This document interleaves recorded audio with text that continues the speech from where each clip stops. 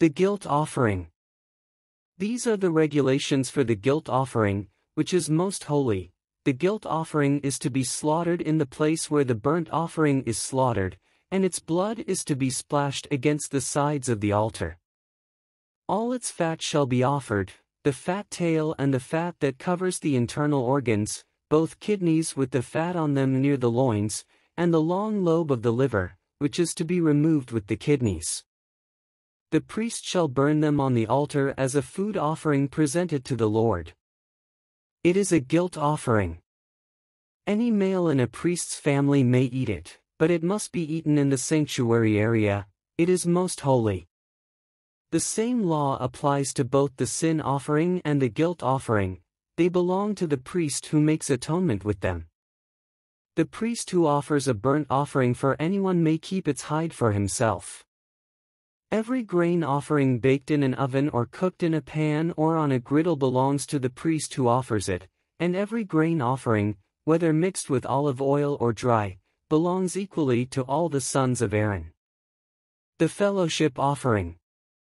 These are the regulations for the fellowship offering anyone may present to the Lord.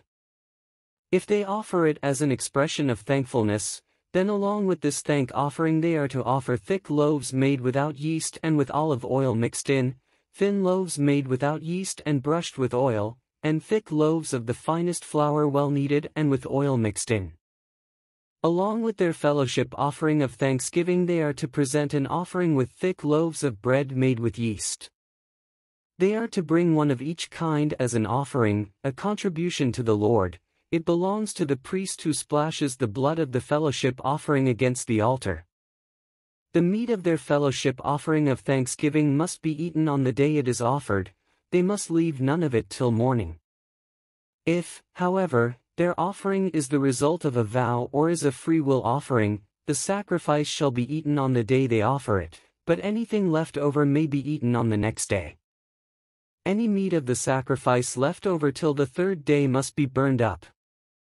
If any meat of the fellowship offering is eaten on the third day, the one who offered it will not be accepted. It will not be reckoned to their credit, for it has become impure. The person who eats any of it will be held responsible. Meat that touches anything ceremonially unclean must not be eaten, it must be burned up. As for other meat, anyone ceremonially clean may eat it.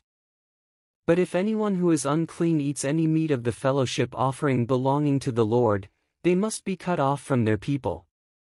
Anyone who touches something unclean, whether human uncleanness or an unclean animal or any unclean creature that moves along the ground, and then eats any of the meat of the fellowship offering belonging to the Lord must be cut off from their people. Eating fat and blood forbidden.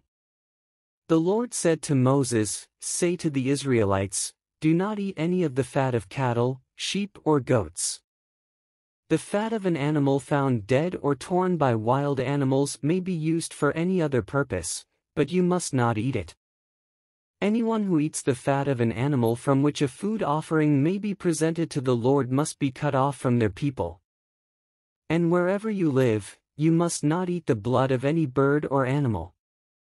Anyone who eats blood must be cut off from their people." The priest's share. The Lord said to Moses, "Say to the Israelites, anyone who brings a fellowship offering to the Lord is to bring part of it as their sacrifice to the Lord. With their own hands they are to present the food offering to the Lord. They are to bring the fat, together with the breast, and wave the breast before the Lord as a wave offering. The priest shall burn the fat on the altar, but the breast belongs to Aaron and his sons.